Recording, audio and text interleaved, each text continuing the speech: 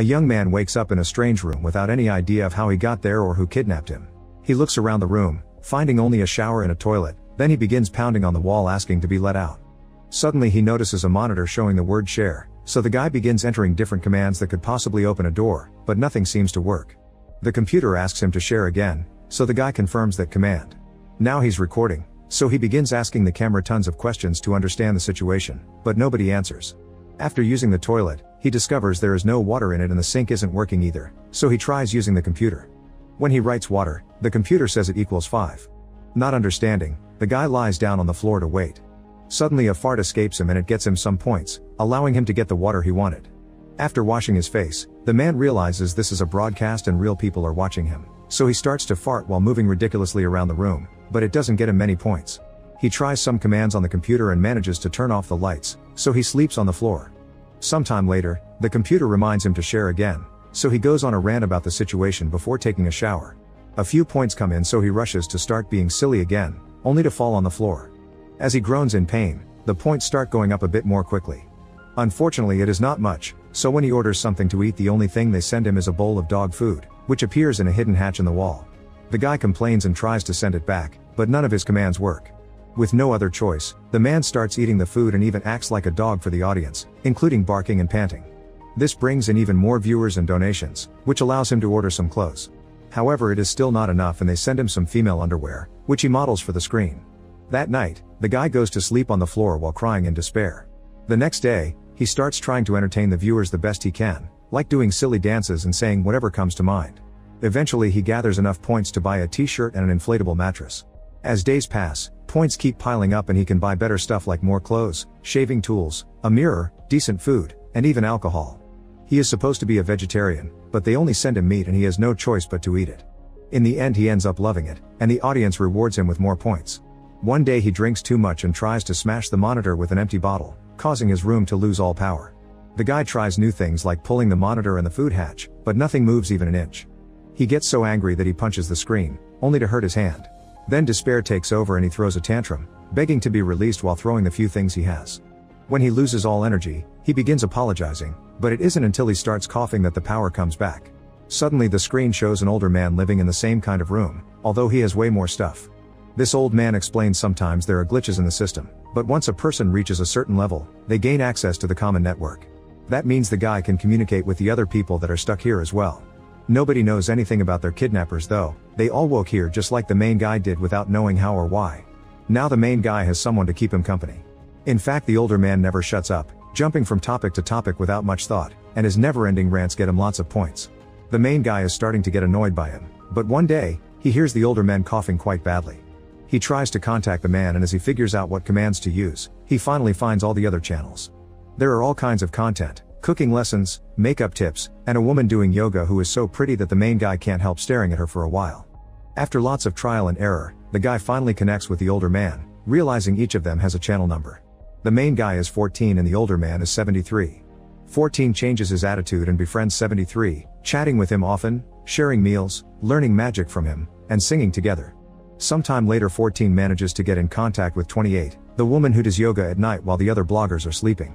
After admiring her beauty and her sense of peace, he sends her a donation. The next morning, 14 begins buying nicer things for his room while still chatting with 73, who explains they can't stay at one level because then the viewers will stop loving them and sending donations.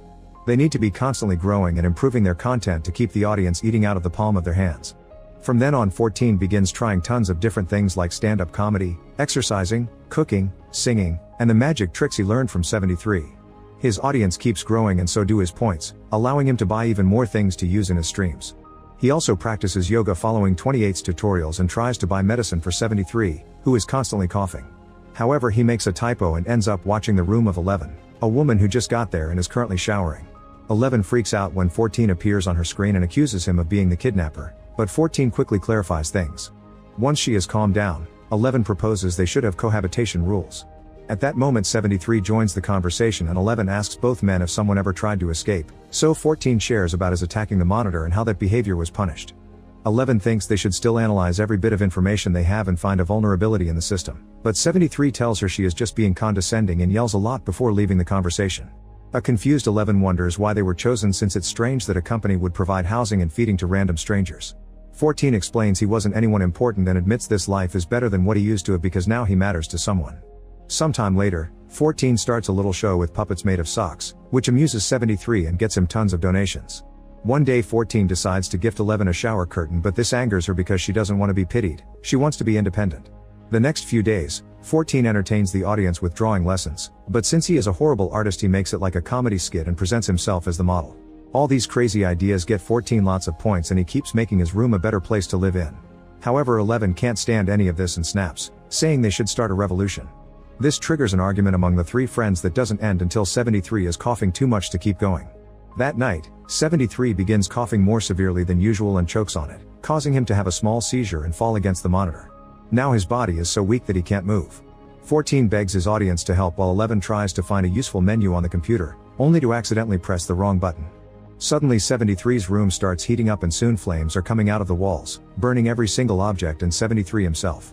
His friends can only watch as 73 dies a painful death before his camera goes off. After spending some time in silence to grieve, 14 contacts 11 and tells her not to blame herself. She refuses to chat with him, so 14 tries one of his puppet shows, making her announce that she wants to get drunk. Both 14 and 11 order lots of alcohol and start drinking while pretending they are dancing with each other. They share the last thing they remember doing before they were kidnapped and their dancing gets more playful, including the removal of clothing.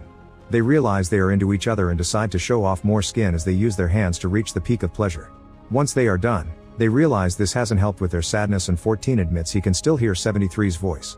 He begins ranting about the situation just like 73 used to do and agrees with 11's old plan. All the bloggers need to come together and find a vulnerability in the system since 73's death proves mistakes do happen. Then 14 sits in front of the camera and offers a heartful speech, earning him more points which he says he doesn't want. He explains how much 73 meant to him and begs the other bloggers to start looking for any kind of detail that may be used as a clue to escape. Suddenly 28 contacts 14, saying his speech was cool and comparing it to her philosophical talks about a person's inner circle. 11 gets annoyed because what they are doing isn't supposed to be metaphorical and calls her out, so 28 decides to leave the conversation. Afterward 14 and 11 check the other channels and are happy to see some bloggers have joined their plan. For example, a woman has found a way to make it rain inside her room. Later that night when 28 is about to start her yoga stream, 14 decides to chat with her. 28 says 11 is too angry and negative, and that attitude will drive them crazy. She believes in keeping things positive and tells 14 that he is popular because he makes people smile, which is incredibly valuable considering the state of today's society. Then they start doing yoga together, and their stream causes an annoyed 11 to wake up earlier than usual. Sometime later, 14 checks on 11, who won't stop watching the other channels. As time passes, more and more people agree to their plan and have discovered a few cool things, like controlling the ventilation system or even moving a wall. 11 is eager to create a map of the place and bring it down, but 14 isn't so enthusiastic anymore. 28 made him think that what he does is important, so he tells 11 that some people are happy here and they shouldn't feed them anger. Not taking him seriously, 11 decides to cut her hair as a sign of rebellion. Later that night, 28 starts her yoga stream, and an annoyed 11 reminds her they are supposed to have cohabitation rules. She considers night streams rude because they keep others awake. An argument ensues and 28 accuses 11 of treating the other bloggers like her puppets. 14 makes them stop, and 11 points out that 28 isn't his friend, she is. After seeing another new guy arrive, 14 starts seeing 11's point again and makes a stream asking all the other bloggers to send him 1 point. A glitch occurs and his points start going up incredibly fast, causing 28 to call him toxic and a thief.